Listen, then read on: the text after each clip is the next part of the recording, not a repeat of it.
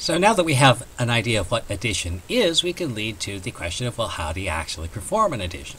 And the basic algorithm for addition, which is ultimately based on the Peano postulates, is known as counting on. And this goes back to our first definition of addition from the Peano postulates. Every whole number has a successor, which we designate n star. It's the number after n. And we have a couple of rules. N plus 1 is the number after n.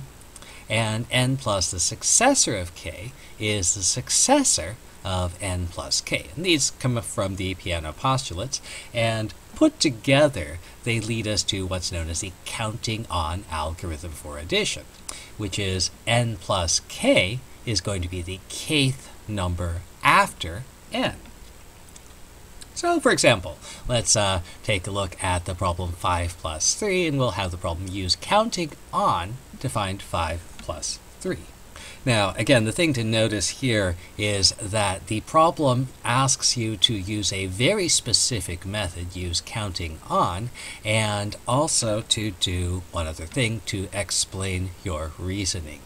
If there isn't any other indication, so if the question is find 5 plus 3, I don't care what method you use. But in this particular case, we want to use a specific method. And in addition to just finding the number, we also want to use that method, and we want to explain the reasoning that led to that conclusion.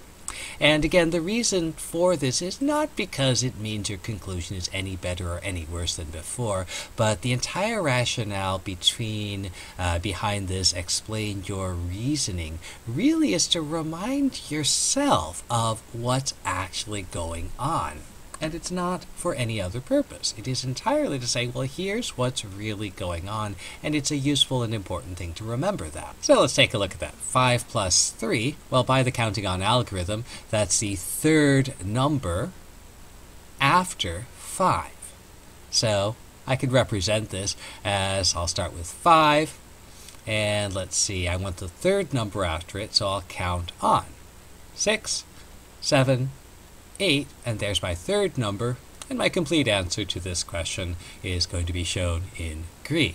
I have indicated, used the specific method, I've explained what my reasoning is, and my reasoning leads me to first, second, third number after 5. 8 is the answer.